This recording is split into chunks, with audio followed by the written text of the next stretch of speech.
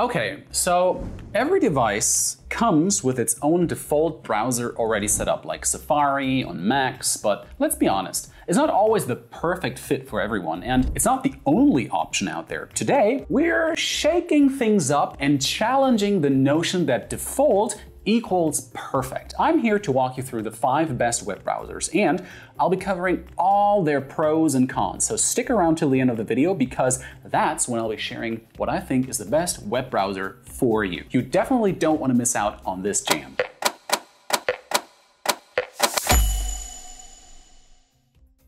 I, along with my team, have run speed tests and analyzed core features of all of the web browsers I cover in this video. We always look at the security and privacy features on offer too, plus how well they perform in everyday use, because that's what it's all about eventually. Before I start uncovering my top picks, make sure to like and subscribe so you never miss out on our latest videos. All right, let's get into it, shall we? I'm starting this selection with Firefox. Now, I've gotta give props to this browser. It's been around for 20 years and still holds its own. It may not have Chrome's vast add-on library, but Firefox still boasts plenty of impressive features. Its user interface scored highly in our review thanks to its simple design and very easy navigation. There's also a cool feature in its context menu which allows you to take screenshots by simply right-clicking your mouse. It's not something we've seen in other browsers without needing an extension. Those in the United States have the option to opt in to receiving localized search results. Firefox collects city-level location data plus data based on your engagement with the search suggestions, and it uses this information to make those suggestions obviously more relevant to you.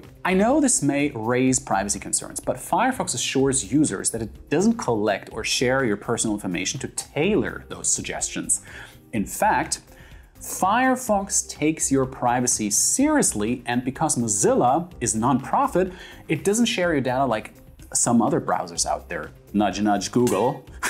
It also blocks sneaky trackers like crypto miners and social media trackers. So you can browse with peace of mind knowing your data isn't being sold to the highest bidder. Plus, it's got some nifty features like data syncing across devices. Whether you're switching between your laptop and phone or jumping from work to home, your browsing experience stays very seamless. Now, onto performance. We put Firefox through 3 speed tests to evaluate its performance. Our results revealed that while it is pretty speedy for everyday tasks like browsing the web, watching videos, and sending emails, it consumes a lot of RAM. This means that if you're someone who tends to have many tabs open at once, you might experience some performance hiccups. So try to be as economical as possible with your open tabs.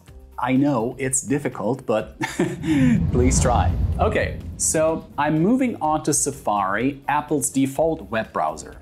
In the past, I wasn't really overly a fan of Safari. However, in recent years, Apple has done a decent job of developing its in-house browser. One notable feature is the ability to easily create different profiles, so you can keep your personal, school, or work-related browsing separate. It also has a sleek, minimalist design that's become synonymous with Apple's brand identity. But it's not without its flaws. For example, customization options are a bit limited, and there were fewer options for me to tailor my interface to my liking compared to other browsers in this video. And although you can install most popular extensions like Honey and Grammarly, I found that it still needs to catch up in terms of the amount of add-on options compared to competitors, especially those built in Chromium. In more positive news, Safari offers seamless syncing with all your Apple devices thanks to iCloud integration, and you can also sync all your passwords through the Apple Password and Keychain Manager.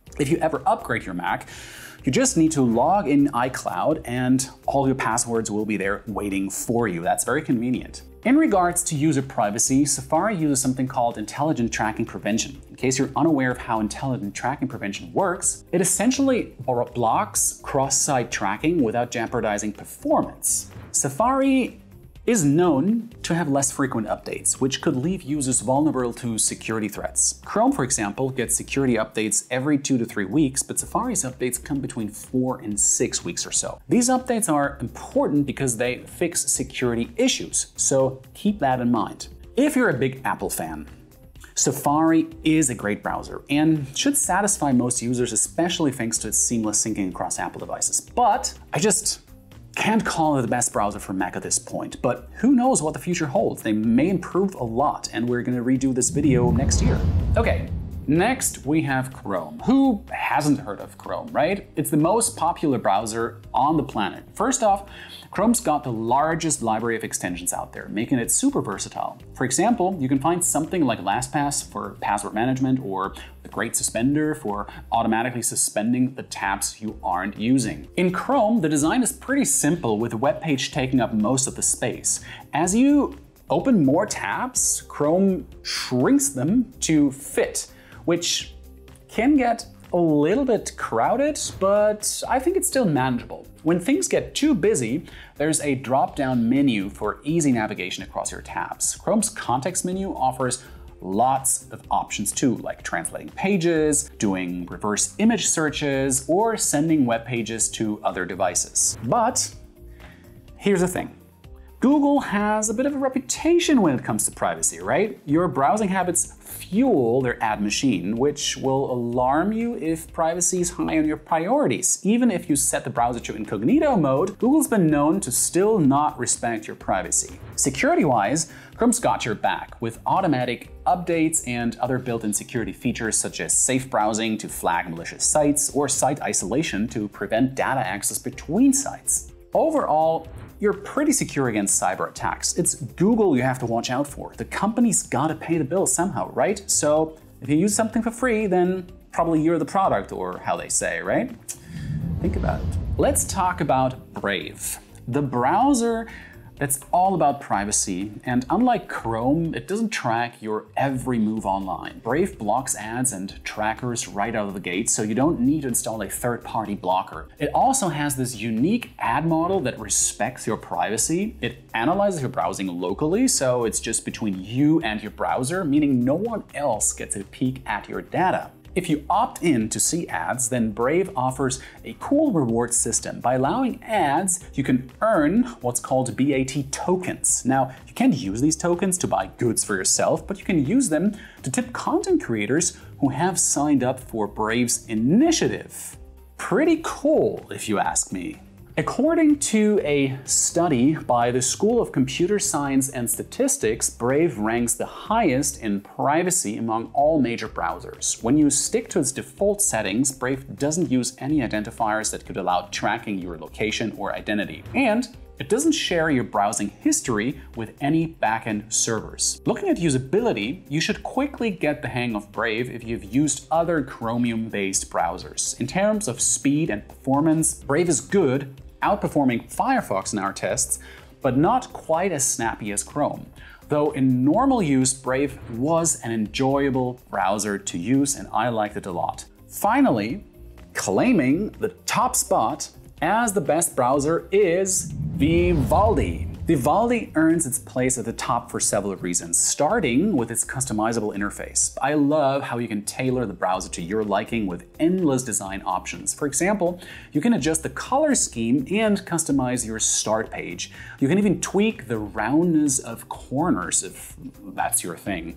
But it's not just about looks. It's packed with so many features that it's unlikely you'll need to add any extensions. But in case you do want to add extensions based on Chromium, you can still use all those Chrome-based extensions you love. Privacy and security are another feature that really sets Vivaldi apart. It offers seamless syncing across devices without compromising your privacy. It doesn't collect much data, and it sure doesn't share what little it does collect with third parties. And for those wondering, the data it collects includes a unique user ID, screen resolution, CPU architecture, and anonymized IP address. This means they don't have access to what you type in the browser, the sites you visit, or your downloads. It's either stored locally on your device or encrypted. Vivaldi has a built-in tracker blocker that ends up saving you time and effort. So blocker extensions are no longer necessary to prevent web trackers from gathering your data. While Vivaldi shines in almost every benchmark, it may exhibit slightly slower speeds in producing complex visuals. Let me provide some context here. We evaluated Vivaldi's performance across various benchmarks, including Speedometer 2.0, Jetstream 2, and MotionMark.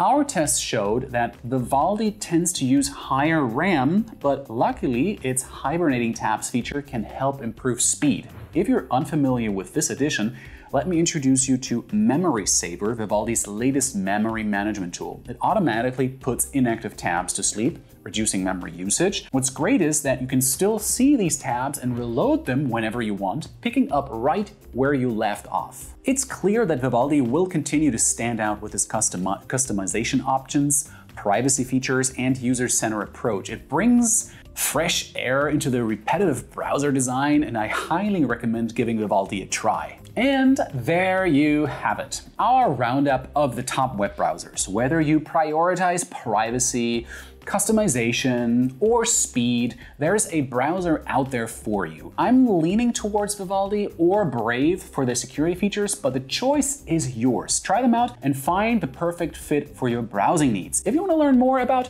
the browsers I mentioned, I've dropped some links to our reviews on CloudWords down in the description box below. And thank you for tuning in. Remember to like, subscribe, and hit the bell icon for future updates. And if you have a go-to browser, please share it in the comments below. Until next time, see ya!